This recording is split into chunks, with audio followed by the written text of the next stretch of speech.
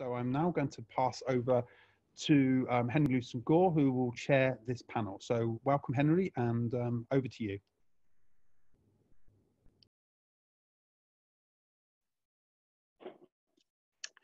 Hello and good afternoon.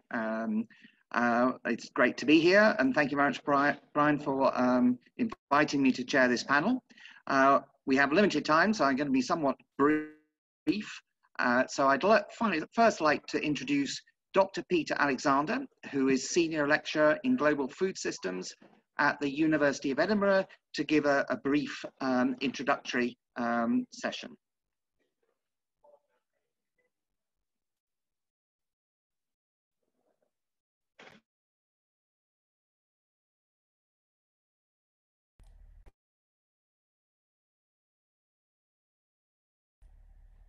Hi, hopefully you can hear me.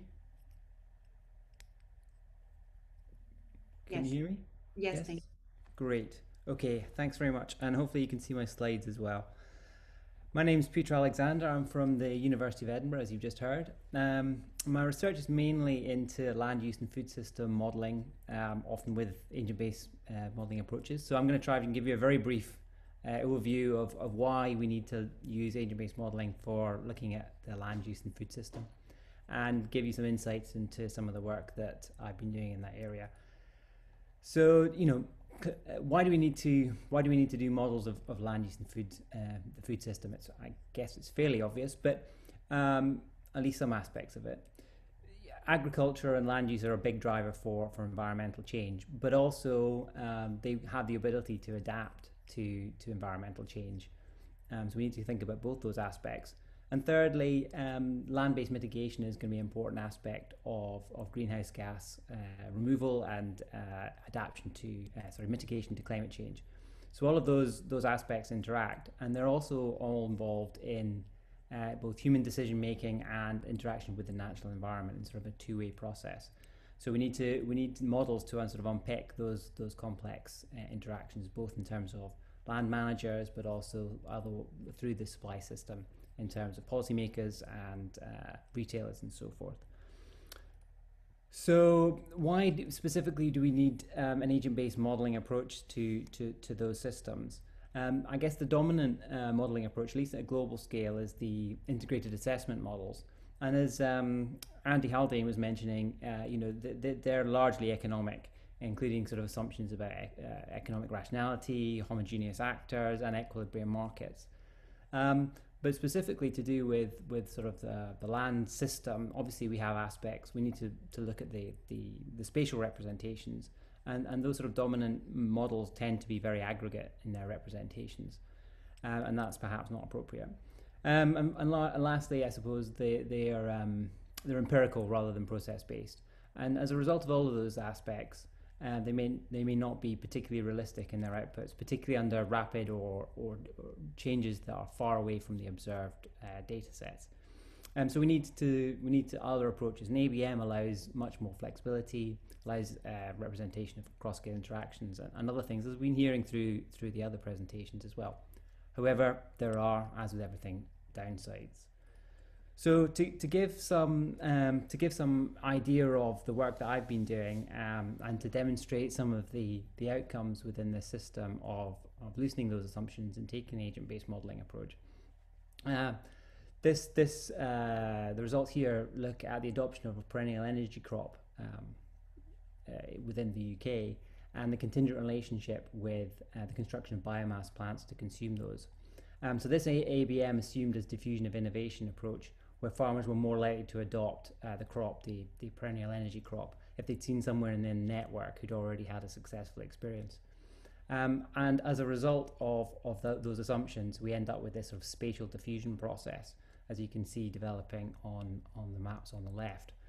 And indeed, although these new crops were economic through the entire period of this simulation, we see the sort of S-shaped adoption curve, which is taking sort of 20 years to reach some sort of plateau. And this is a similar time lag that we've seen in oilseed rape adoption when the EU and the UK entered the EEC, as was then. We've seen other long time lags in observed data in other contexts, other land use contexts. But this is something, these time lags are often neglected outside of sort of the agent-based modeling approaches. Here's a different example of another agent-based model, the crafty model, which stands for competition for resources between agent functional types. And this has been applied both at a European scale as well as some national scales within Europe. And crafty considers supply and demand for a range of ecosystem services, not just provisioning services such as food and timber. But additionally, crafty can also represent institutional decision making, for example, with endogenous policymaker agents within the model responding to the outcomes as they're simulated. We're currently working on a UK version of crafty with a number of partners there. So lastly, since we're short of time, in terms of, as I said at the beginning, there are a number of challenges with ABM. And I think a lot of those arise from the flexibility, if you like. You know, the aim is to represent more processes, so that tends to bring in more complexity. And that issue, I think, is compounded by the fact that there's no accepted theory of what, you know, human decision-making processes should be. And therefore, it's hard to know what to include and what not to include in the model. And frequently, there are many parameters, therefore, in these models that are not well known. And there's not usually comprehensive data for which we can use to calibrate against them. Validation is often a problem as well, again, to lack of data. But with these complex models with very large degrees of freedom or dimensionality, as was described earlier, I think it's closer in many of the models I've been describing to 10 to the 8, again referring to Andy Haldane, than it is to the sort of handful he was mentioning in other cases. And therefore, with this high dimensionality, it's difficult to necessarily reproduce the observed behavior. And then it's somewhat challenging to know what to do with that. Do you constrain the model to try and produce the right answer for the wrong reasons or not? Also, they're stochastic very often and have a number of aspects of uncertainty. So we need to think about quantification of that through some level of sensitivity analysis. And that can be also challenging because the models are often slow to run even on with large computing resources. So the complexity is basically a trade-off with to create all of these different challenges. So that's it. Thank you very much.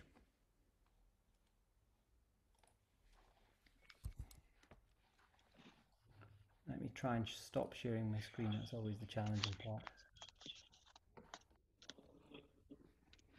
Thank you very much, Peter, for that interesting introductory from one strand of a particular type of modeling. I'm now going to ask Helen Wilkinson, who's Director of Risk Solutions, to give a brief overview of the modeling she's been involved in. Okay. Thanks very much, Henry. And thanks, Brian, who's going to be driving my slides for me due to a problem with computers at this end.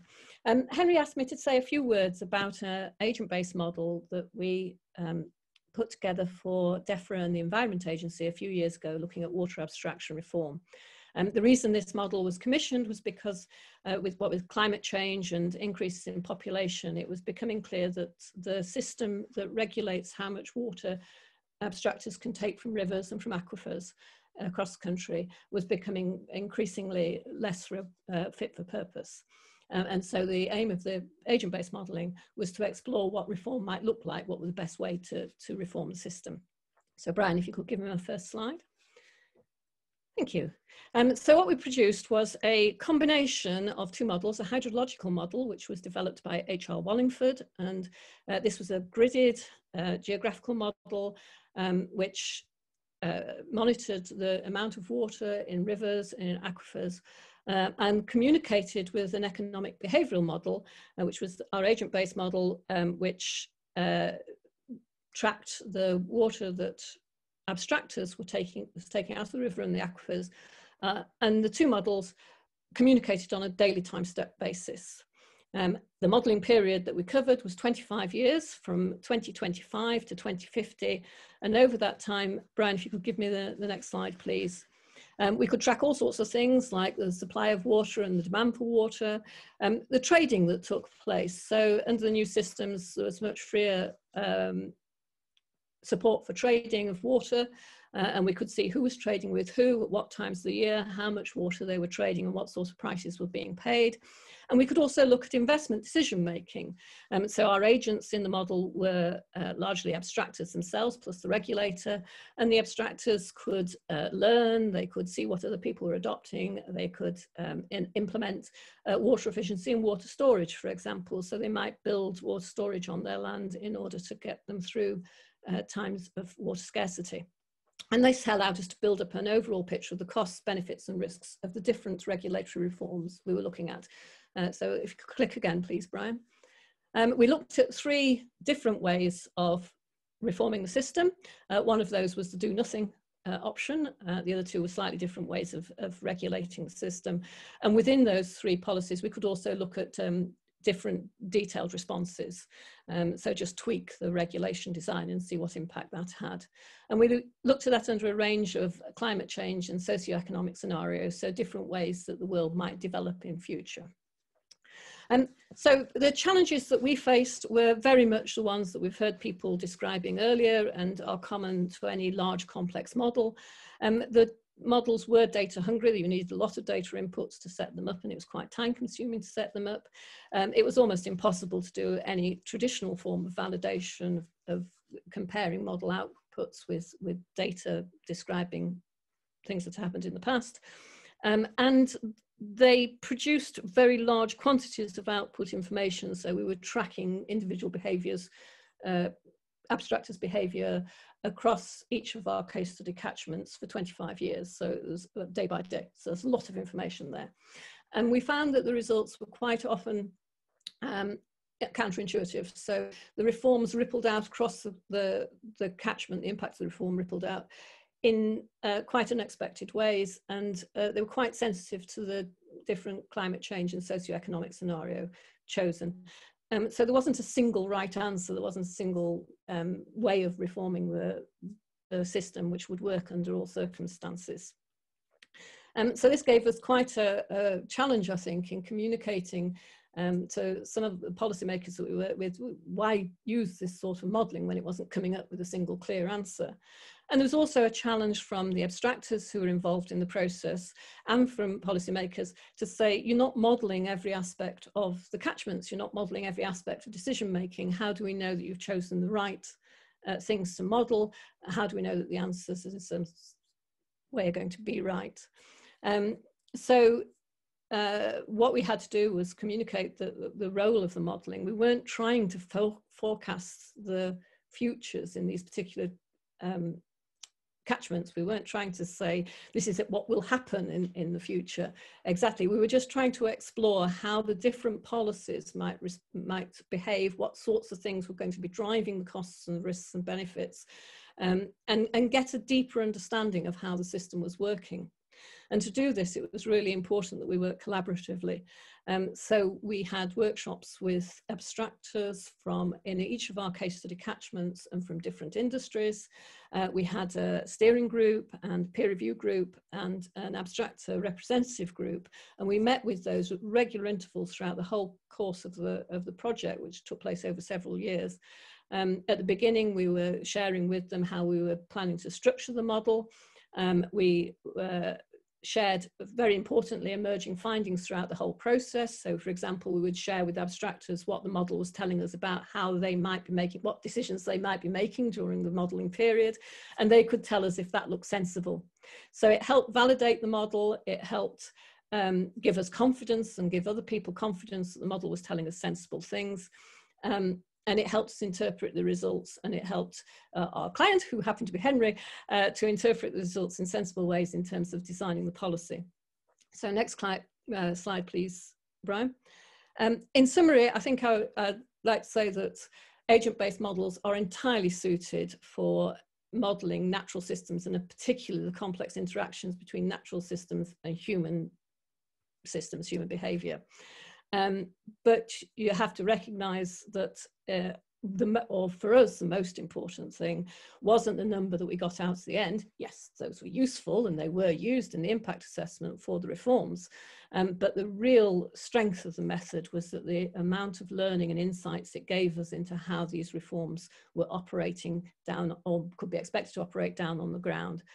And I would say that, yes, data and validation challenges are really real and they've got to be recognized, but they shouldn't be used as an excuse not to model or not to use the results. It's the way you use them that's an important thing. So that point, I'll just say the last slide, please, Brian. There was a lot of people involved in this process of modelling. Here's just a few of them. I'd like to say thank you to them all, and especially to all the stakeholders who bore with us through periods of severe drought and severe flooding, and still continue to participate in the project. So thank you very much.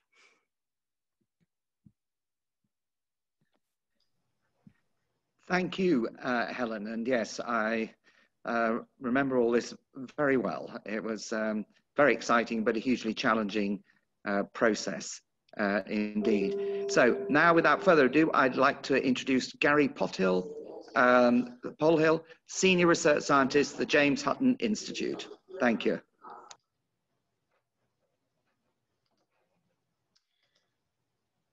Hello, I'm Gary Polhill. You should be able to see me, and I hope you're seeing my slides as well. So yes, I'm a Senior Research Scientist at the James Hutton Institute, and I've been working for just over the last 20 years on agent-based modelling in food and environmental systems. I'd just like to give a quick acknowledgement to my collaborators, Tony Craig, Andrea Scalco, Keith Matthews, Doug Salt, and Jachi Gur. Jachi is now at the University of Leeds. What I thought I'd do is just give you an overview of some of the modelling work we've done before giving a little bit more attention, I think, to some of the challenges we need to address if we are to achieve the mainstreaming of agent-based modelling. One piece of work we did for a European project called Glamours was to explore the difference between building a new bypass and changing the flexi-time arrangements of employees in Aberdeen on carbon dioxide emissions from tailpipes as people commute in and out of town every day. And I mean, the key point there was that actually the most effective thing was to increase flexi-time. And although there were small gains in building a bypass, these were for commuting time rather than for carbon emissions, which actually were slightly worse because people can drive faster. And I think the key take-home message there is that often it is social rather than physical and infrastructure innovations and changes that are needed to achieve more sustainable outcomes. In another piece of work, again with Jachi, we explored how Brexit might affect Scottish beef and dairy farmers, and came up with the classic agent-based modelling answer that it depends a lot. It depends on the Brexit scenario, and we contrast two of them in the diagrams below, the maps you can see. It also depends, as the maps also show, where you are in Scotland. But critically, it further depends on which social processes are modelled. So if you were to look at, let's say, the left-hand panel, the unilateral free trade one, the two diagrams, the two maps that you can see there have been generated using different assumptions about the processes driving changes in herd size in Scotland by farmers. And it's not always the case that the simplest model that fits the data is the one that you should necessarily use. There can be lots of ways of fitting data and getting insights from the model as a result. And so I think this has increased some of my internal criticism of heuristics such as Occam's razor. In another European project that's currently ongoing, we are working with Aberdeen City Council to explore scenarios of adopting the heat network that they are developing. Well, they already have small heat networks already, but they wish to expand them in order to use heat from waste incineration.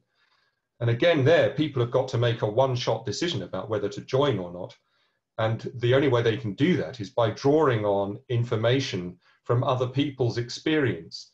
And so hence their social networks, the advice that they can access, and their perceptions of the organizations from whom they access advice all become very important and then significant to model.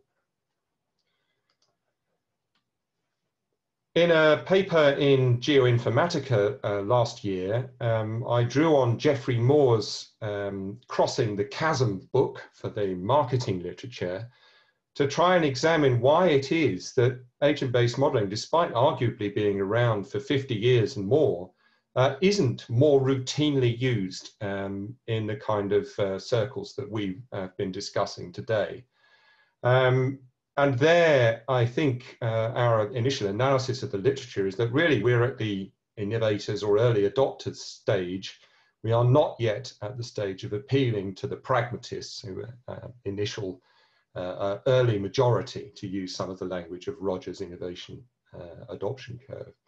And we identified a number of themes that we think need to be worked on to bring agent-based modeling to a stage where people can really see its benefits and start to be able to use it. And a lot of these have been touched on not only by previous speakers in this panel, but also speakers and panelists earlier in the day.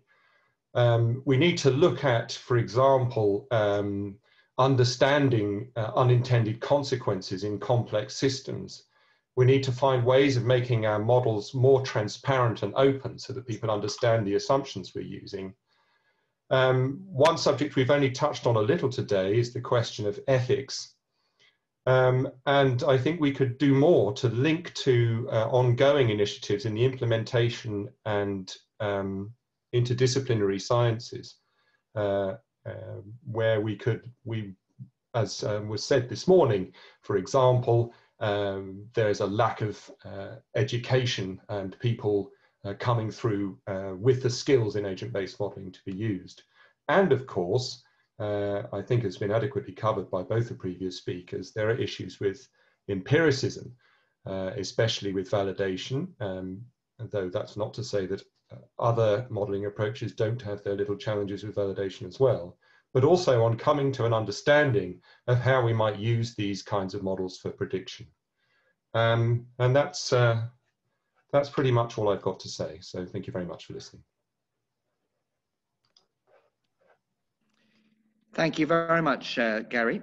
A lot of material. Obviously, the thing about we've only got an hour, and there's huge numbers of conversations you could have about agent-based modeling. So first, we've tried to sort of divide this into different topics, but I'm going to invite Helen, Gary, and Peter to put on their cameras and microphones and join for an hour discussion.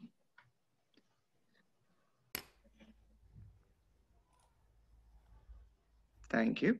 And we had a bit of a get together beforehand and tried to divide the sort of issues topics into 3 areas, which are first the role, discussing how the role of agent-based modeling differs from other sorts of modeling, where authority comes from agent-based modelers, and how you communicate. And these seem to be particular challenging questions, issues for agent-based modeling. So I'm going to start by asking Helen to sort of open the discussion on the role of agent-based modeling. Thank you. Okay, thanks very much. What I tried to set out in my presentation was, first, the role of agent-based modeling is really to help you understand the system. So they're ideally suited to modeling systems where there's a lot of complex characteristics, so feedbacks, learning agents, emergent behavior, things that you can't understand by looking at the individual agents or elements of the system in isolation. You've got to put them together and see how they interact and evolve over time. And agent-based models let you do this, but they do so by providing you with a lot of complex data and information, which is a reflection of the complexity of the system you're looking at. And so not by producing a single answer at the end. And I'm just going to, and so the role is really in deepening and developing this understanding of structuring conversations that you can have with your stakeholders, with people who are going to use the information. And then it's not about going away, writing a model, and this was said this morning, going away, writing a model in isolation and presenting somebody with an answer. The role is very much more about structuring discussions and enabling you to have really intelligent discussions, sometimes about quite controversial things, but in a neutral space. The model gives you that neutral structure within which to have conversations. Thank you, Helen. Yes, I mean, it is interesting how, I mean, there's a certain picture of modeling that you send modelers off to the corner to work out the answers and come and tell you it. And obviously, agent-based modeling doesn't work like that. I mean, Gary, how, in terms of the work you've done, for instance, you know, with the Scottish Government and so forth, have you found that you have to approach the use of agent-based modeling in a very different sort of way? I think the main thing in that kind of work is accepting that the model is part of a portfolio of evidence on which policymakers might draw when forming policy. So it is not going to be, you are not going to be the sole authority that they come and talk to. And there are going to be lots of other people, but that actually having diverse sources of evidence is very welcome. And I think this is the important point. I think we, you know, certainly very recently with the COVID crisis, the key has been, you know, how much we do what the model says we do, rather than sort of discuss it in the context of what's socially acceptable and what can work. And so there's a limit to what we can, I think, advise on that front, but we can at least use these models to explore things. And I think there's also a recognition that we're not providing crystal balls that are going to tell us exactly what's going to happen, you know, if a policymaker does X, Y, or Z. The authority comes, I think, from working with people. I think Helen gave a very good example there of working with people throughout the model development process, getting their input and feedback, and explaining to them carefully how to interpret what we're seeing. Let's just, leaving authority aside, Peter, I was wondering, do you think policy people are less comfortable with an agent-based model? And how do you sort of get over that? I think they probably are less comfortable because they have less experience in the main with that type of model. And, you know, to sort of put it back to the communication point, I would see that largely as about representing uncertainty or understanding uncertainty, both model uncertainty, parameter uncertainty, and various types of uncertainty. You know, so if we develop one single model and it gives one set of answers, that's only exploring part of that space. And as Helen was saying, each of these models develop large amounts of output, and therefore kind of navigating that is extremely difficult. And that's compounded if you then think about trying to explore multiple models and trying to explore that sort of, as I say, model uncertainty, as well as the individual sensitivities within that single model. So it's very much moving away from the one answer that everybody wants. You know, we all want to know that it's 42 or whatever it might be, but unfortunately that isn't possible. And you know, communicating that range in a meaningful way is extremely challenging. Perhaps in a funny way, one of the outcomes of COVID has been exploring, you know, increasing the literacy of many people who were previously not as exposed to exploring some of those aspects, have been kind of forced to be so. So perhaps that will have a strange beneficial outcome related to this. Yes, I mean, one of the things I suppose here is that you have to have that space for interaction with people and explanation I mean, and that is always a challenge to actually get the attention, isn't it? Helen, how did you think our interactions went over the years? I mean, and how do you think they could have gone better? Right. Well, remembering right back to the beginning, I think they really went very well on the whole, and they were really critical to the success of the whole modelling project. I know how they could have gone worse. I think yourselves and the Environment Agency and Natural Resources Wales and the Welsh Government showed great patience. It was a difficult process, learning how to do the modelling and structuring the model and getting the right sort of things into it was not easy decisions to make. And we sometimes turned up to meetings with complete failure, you know, things have fallen over entirely, and yet people were prepared to engage with us, to discuss what was happening, how we could improve things, how we needed to take things forward. And it was that patience with us that really helped. One of the areas that we really struggled with was every time we ran the models and got results out, these very detailed results about the decisions that abstractors were making over long time periods, something would happen and someone in our stakeholder group, whichever group it was, would say, why did that happen? And we would have to go away and delve into the model and run the narrative back and find out why these particular decisions had been made, what was going on in the environment around us. And we had all sorts of ways of drawing graphs of the results and things that was trying to help us explore the data better.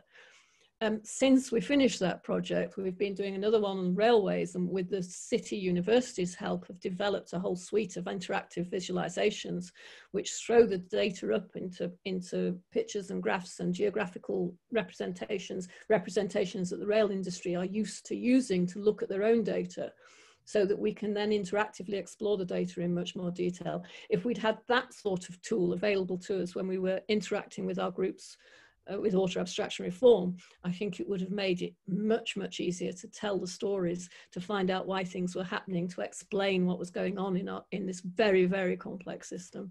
So I think that's what we could really have done better. Yes, my learning from that was that if because of the timelines of doing, I mean, there's an expectation of having lots of data representing reality. And if you rush to having too complicated or too data-full model early, it's much less easy to interpret. Whereas maybe if you start with a model which is a bit more stereotypical, you know, you can maybe begin to understand the dynamics of the model, which help you later understanding what is going on, which is always the big challenge. Peter, are you got any hints or lessons in terms of how you communicate, how you get people on board and to understand? Well, I think you've stressed a lot about engagement, and I think that's absolutely right.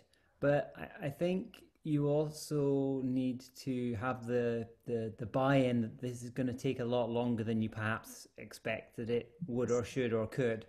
And that's just the nature of the beast, unfortunately, or so it would seem, from bitter experience, I suppose I should say, and also that it's maybe, you know, like everything's an 80-20 rule, right? And in ABM land, I would say it's 20% of the time is to get the model that works technically, that, you know, that produces output and has all the most of the representations of the processes that you wish to capture. But unfortunately, the 80% of the time is kind of calibrating that, tuning that, validating that, going backwards and forwards, finding the bugs perhaps in the logical bugs, the way you've kind of maybe misspecified some of the processes, and that's part of the learning outcomes. That's part of the sort of the results of the model that are beneficial. You think, oh, I thought the system worked this way, but if I actually encode it that way, I get this very strange outcome that's clearly not correct. So maybe some of my original assumptions are wrong. Or perhaps you've just written the code wrong. There's a whole bunch of different things that could be tripping you up in that period. But that whole process is quite fraught and slow. And I think from a policy perspective, in my experience, that there's always seems to be a rush from the other side of the fence, a rush to try and get the answers out as quickly as possible, as well as it being 42. We want to be told it's 42. We want to be told tomorrow, and in a sense, neither of those aspects are entirely possible, sadly. Yeah, I think the thing is that you have to be, if you're used to other sorts of models, simpler models, traditional economic models, it is often simpler to get answers out. And you don't, in terms of planning this, you don't expect, we never, when we first started with Helen, we never planned that we needed a long time to try and understand what the model was saying. And of course, we had a policy, in policy, you often have drop dead deadlines. You've got to produce this by such and such time. And it becomes a nightmare. Gary, how do you manage this sort of interaction? What's your experience? So I think I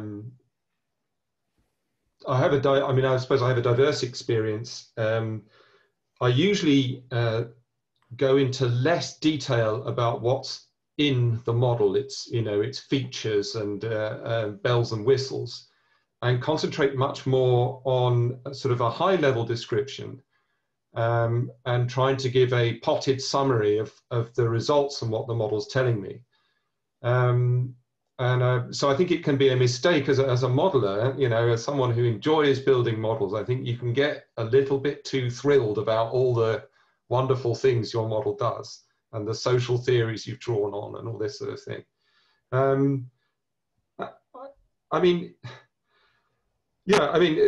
Like I say, I think it depends on the people you're working with partly and the context in which you're working. So in some projects, you will have regular interaction with policy advisors and policy analysts who want to get the latest update on what the model is doing. In other projects, it's more commonly the case, I would say, that you're giving them updates maybe once a year or something like that. And then you just need to come to them with something new. Like I say, I think the key, and I appreciate this point about I appreciate very much this point about needing urgent answers by a deadline. And I think the key there actually is partly to anticipate what answers might be needed, shall we say, a few years down the line. And actually, in fact, through these irregular interactions with policymakers, they're often quite willing to tell you, they'll have some idea of the things they're currently afraid of going down the line. And we can well imagine what they'll be now. People are afraid of what might happen with Brexit or in the long term, never mind in the immediate short term, or what might happen with a future pandemic. And so there are, and how we achieve net zero. There are positive things they're maybe not afraid of, but want to achieve and have no idea how. So starting to develop the capability to deliver these answers now means you're not on the back foot when you're asked for an answer in a few hours in a few years' time. Thanks, Gary. One thing we've covered a lot: communication and role, and how agent-based models are much more interactive and require a lot of more dialogue and conversation. I was wondering, just one point that we'd mentioned earlier is this question of authority, which we haven't really covered so much. And a lot of people criticize agent-based models in terms of the difficulty of verification. Gary, when you present especially something high profile like the effects of Brexit, presumably, and people ask you, well, how have you any idea that this is, we can rely on this? What do you say? So, with that particular piece of work, there was a particular phenomenon that we were interested in called the disappearing middle. So what we're finding in the farming industry, for example, is that small-sized farmers are growing rapidly, and sort of large industrial-sized farmers are also growing in numbers. but these seem both to be at the expense of the medium-sized businesses. And so what we did was looked in the literature for various phenomena that might be responsible for that, the kind of social phenomena in the farming community. And there were, diverse explanations. We're very lucky at the James Hutton Institute that we're able to draw on interdisciplinary expertise. So we've got, rural sociologists and whom we can just go and talk to and ask about this sort of thing. And so we identified these 4 processes, the question of succession, and the 3 other ones. I mean, it doesn't really matter what they are for the purposes of this discussion. And then we found a way to model them, and then we found out, we explored which combinations of these factors reproduce the disappearing middle. Now, not necessarily numerically, but did we get the pattern of increasing small-sized farms, increasing larger-sized farms, and decreasing medium-sized farms? And so that was, having identified the combinations of factors that did that, we could then run them forward with the Brexit scenarios that we were given to work with.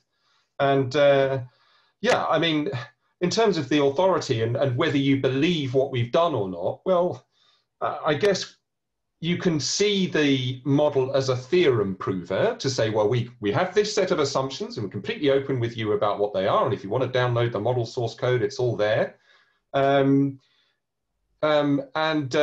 If you accept those assumptions and you run the model forward, then these are the answers you're going to get. But also there's a lot, I mean, as Peter was saying, there's a lot of uncertainty in outcome.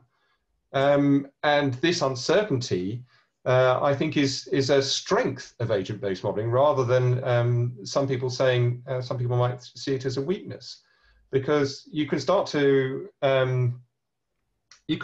see how perhaps quite naive assumptions can lead to qualitatively different outcomes. And in terms of comparing with other modeling approaches that aren't able to sort of reflect that level of structural and quantitative uncertainty in quite the same way, I think it reduces your confidence that a particular policy is necessarily going to work. And so then the kind of language you might use would be less about, well, how do we optimize policy? So how do we know, exactly how we're going to get the best possible outcome for every last penny of taxpayers' money, which might seem on the face of it to be reasonable. We can ask instead, well, how do we minimize maximum regret? How do we design policies that are robust to all of this uncertainty? And I think in some ways that's much more valuable, even if it ends up being in a situation where, yes, with the benefit of hindsight, we could maybe have spent the money better, but then we would have risked a hell of a lot of other things going wrong that could have been far more costly. It's interesting because I suppose you can say, well, at least our modeling does, with agent-based modeling, you can have the potential to find out bad things happening that you might not expect, whereas most modeling can't really do that. So as you seem to have an advantage there with your experience in that you had sort of things you could look at, see consistent with what was going on in the past and so on. I mean, Helen, with the agent-based modeling, it was a lot more difficult because these were a whole new set of policies and 25 years down the track. So a bit more of a challenge, maybe. It was, yes, it was. In the past, we've modelled foot-and-mouth disease, spread of foot-and-mouth disease, and we had the 2001 outbreak, which was a lot of mini outbreaks, which gave us a great mass of data to validate the model against. Even that doesn't tell us how, under changing agricultural practices, it would then behave in the future, but it was a much better grounding. What we tended to do was we used Nick Taylor's approach for model validation, which was, first of all, is the way that you're setting the model up. Does it make technical sense, operational sense, scientific sense? And we tested that by running the algorithms we were going to use, the rules we were going to use, the structure of the model past our stakeholder groups and our advisory groups and our experts. We then looked to see whether we could reproduce. There was very limited historical data that we were in a position to sort of model and compare with, but we did go out to sort of small groups of farmers and to the water industry and say, look, here's a set of circumstances. This is what the model is telling us the abstractor is going to be doing in those circumstances. Does that seem sensible to you? Does that ring true to you, that the model is predicting or suggesting things might happen that you think would happen in those circumstances? So that gave us a second level. And then the third level of validation, which Nick always says, is it producing answers that can be used? And so is it going to be useful in a sense? And there we were reacting all the time. Our steering board were people who were going to be using the results.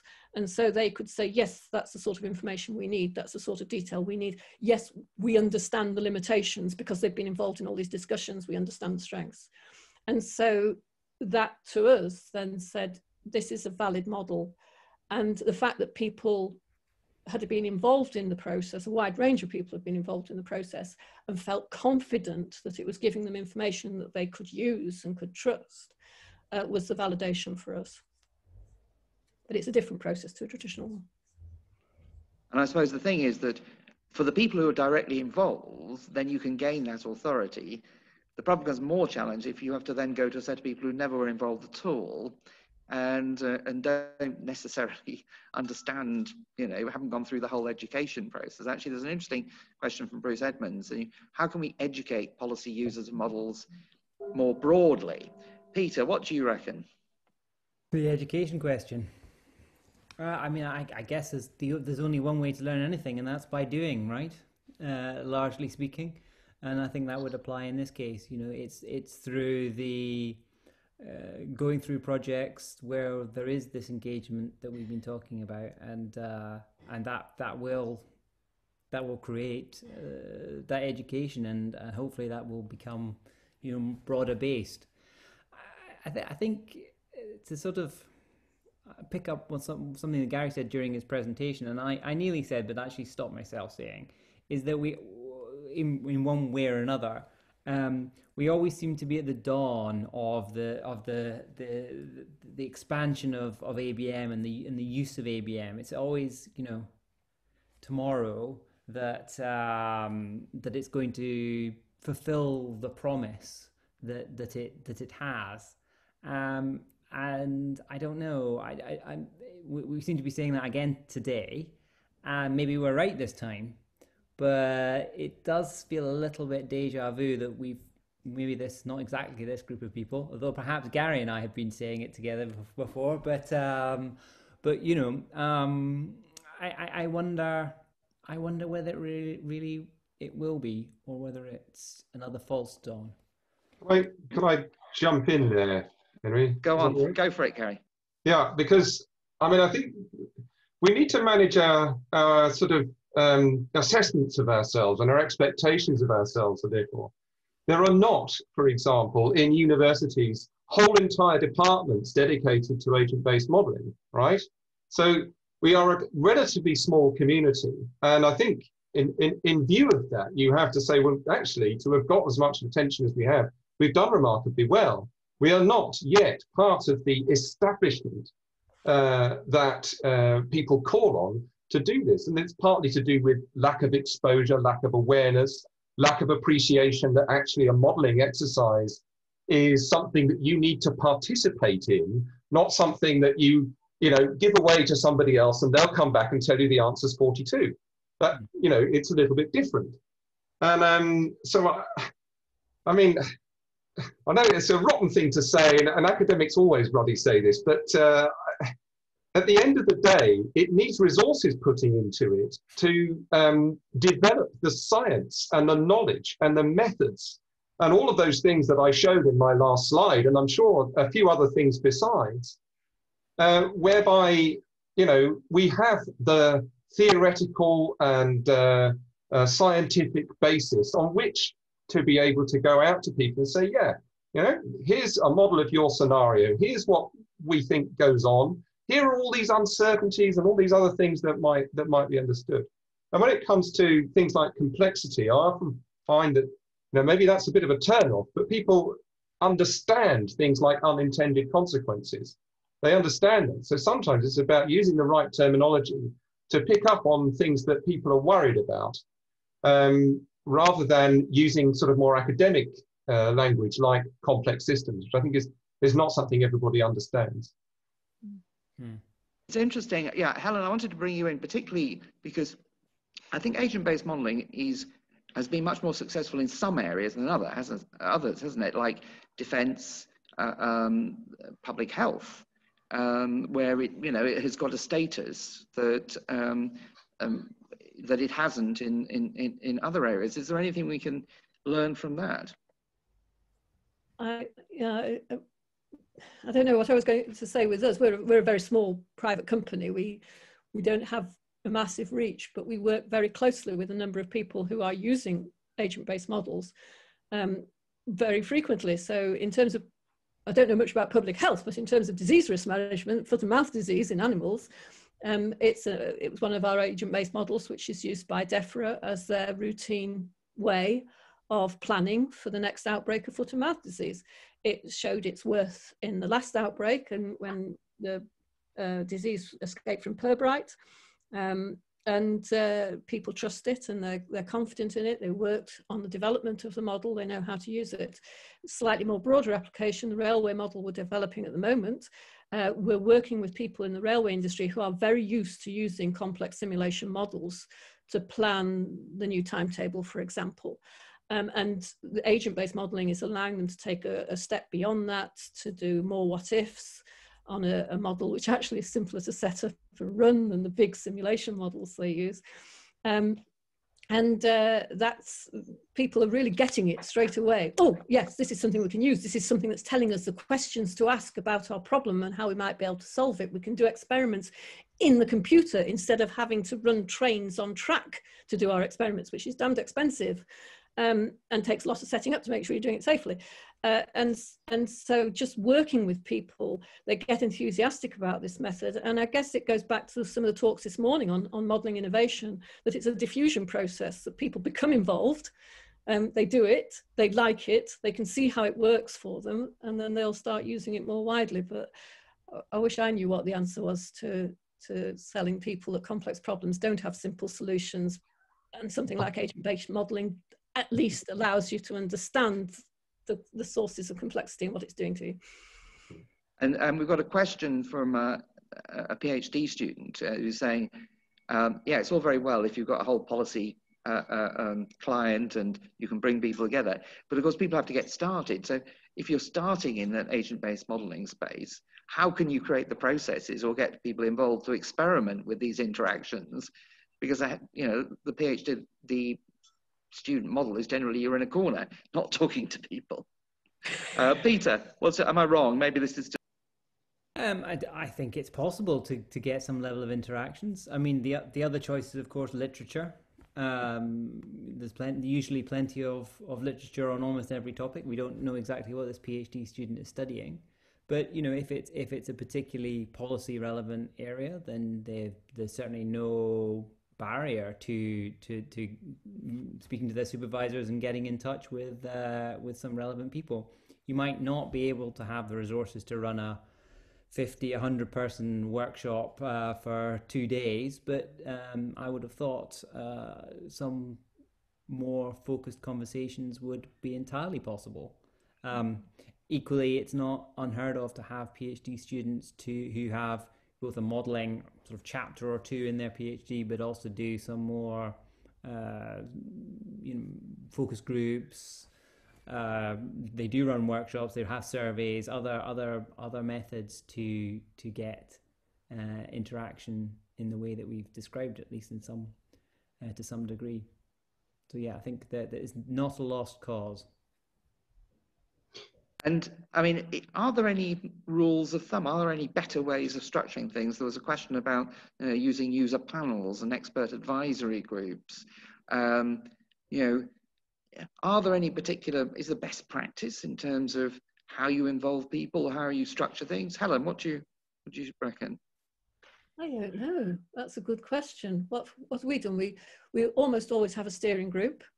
They're always better if they've got a strong chair, and that they recognise that at the end of the day, the modelers have to say what's possible to model and what isn't possible to model. You need somebody in there, the sort of devil's advocate, to break the natural enthusiasm of our modelers, at least, and our clients to model everything that moves. So you want to put everything in the model. That's all. And so somebody has to say, oh, do you really want to do that? Is that really what you want? So you need people to take different roles. We would love to have more time in our programs for interacting with people on the ground, people who are working in the system you're trying to model. You usually don't get enough time, I think, doing that and reflecting back the emerging findings of your model.